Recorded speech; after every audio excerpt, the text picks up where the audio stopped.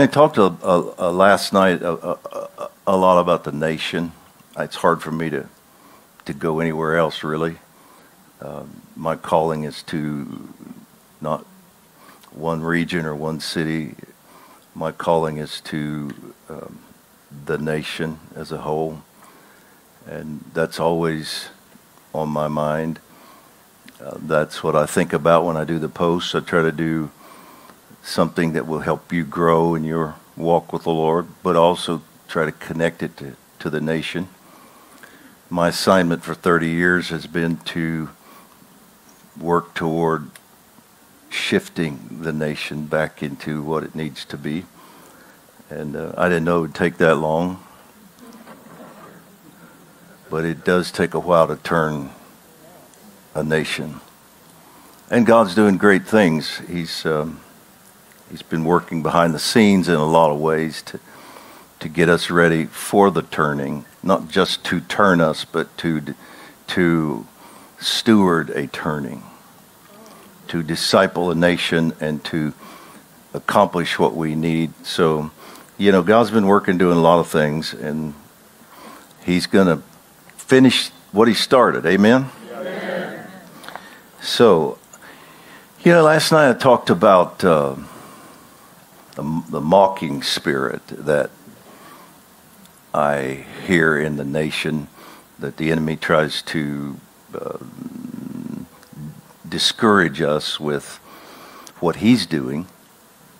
And our response to that is to keep ourselves encouraged and keep ourselves focused and not allow what he's doing to distract us. He always tries to discourage us by pointing out his victories and his activities. And our job is to stay focused on what the Lord is saying, not on what the enemy is doing. We have to know what he's doing because we have to pray, and we have to, depending on our calling, do things to offset that. But at the same time, we have to take our marching orders from the Lord, from Holy Spirit. And I mentioned David's mighty men last night, how David's army, how they started out as a very ragtag group of soldiers. They weren't even soldiers. They were misfits, discouraged, bitter at life. And that was David's army when he was first called, and instead of the palace, he found himself in a cave. And he had to fight through that, and he had to grow through that to get to the point where God could use him to do all that he wanted to do. But this morning, I'm going to read to you how that army of misfits turned out. Yeah. And we're going to let the enemy know that his mocking was in vain. Amen. So, you can read about David's mighty men in 1 Chronicles 11 and 12. You can read about them in 2 Samuel 23. And I'm just going to read a few verses to describe how these misfits that were bitter, discouraged, in debt, the down and outers of the day, gathered to him in a cave, and this is how they ended up. These are the names of some of the mighty men David had. Adino the Eznite, he was called Adino the Eznite because of 800 people slain by him at one time. He fought in one battle.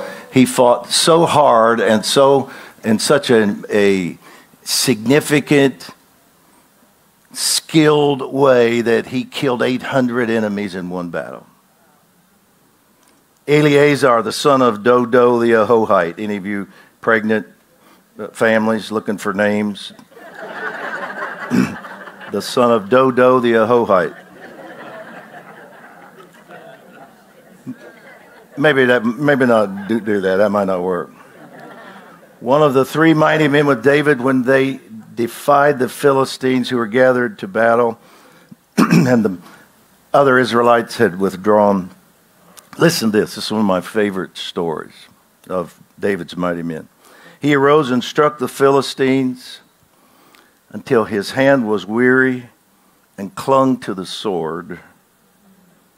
And the Lord brought about a great victory that day, and the people returned after him to get the slain.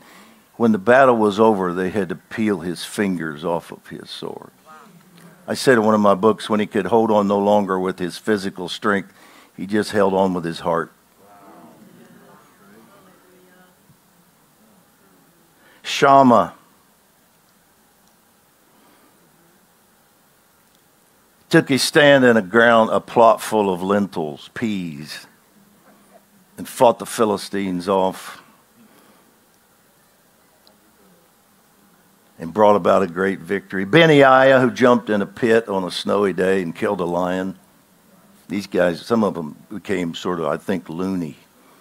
They just were crazy warriors.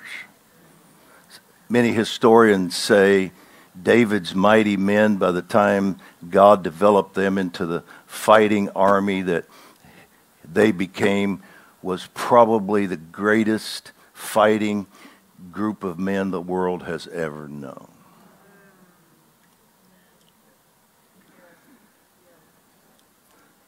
So when Satan comes to us and says,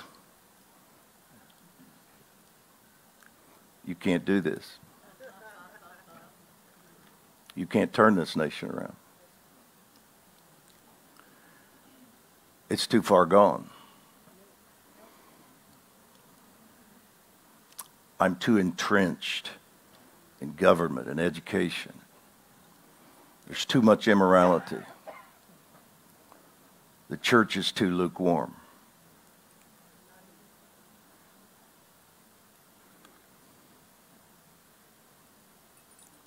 When he mocks us and he comes and he says, it's too late, our response must be, go to the word of the Lord and say, we are the army of God. He has prepared us for this time. We are well able to do this. We will overcome. We will defeat every foe. God will do everything he said he would do in this nation. He will accomplish every bit of it. So I'm just going to make some decrees over you right now, and I want you to listen and just receive what God says about you for a few minutes. We are the children of God. We are blessed with his nature and his life. We carry the very life and nature of Almighty God in us. We are his family. Jesus is our brother. Yahweh is our daddy. Holy Spirit is our guide, our helper, our comforter, our strength, our empower. Everywhere we go, he goes with us. We represent him with full authority and full strength. We have all the rights and blessings of children in the family of God. We are heirs of Jesus, joint heirs with God. We have the right to everything that heaven possesses. All that Jesus bought and paid for belongs to us. We are God's kids. We will never be anything less than God's kids. We are the family of God. We carry his name, his nature, his life, his very DNA. We think with him, dream with him, speak for him, run with him, walk with him, touch for him, heal for him. We are the family of God, the children of God, and therefore we win. Always, all the time, we win. We are the mighty men and women of the kingdom. And what David developed physically, God has developed now in this nation spiritually. He has a company of warriors. He has a remnant, a company of warriors, a part of his ecclesia, that the powers of darkness will never be able to overthrow, because we will always conquer and win in Jesus.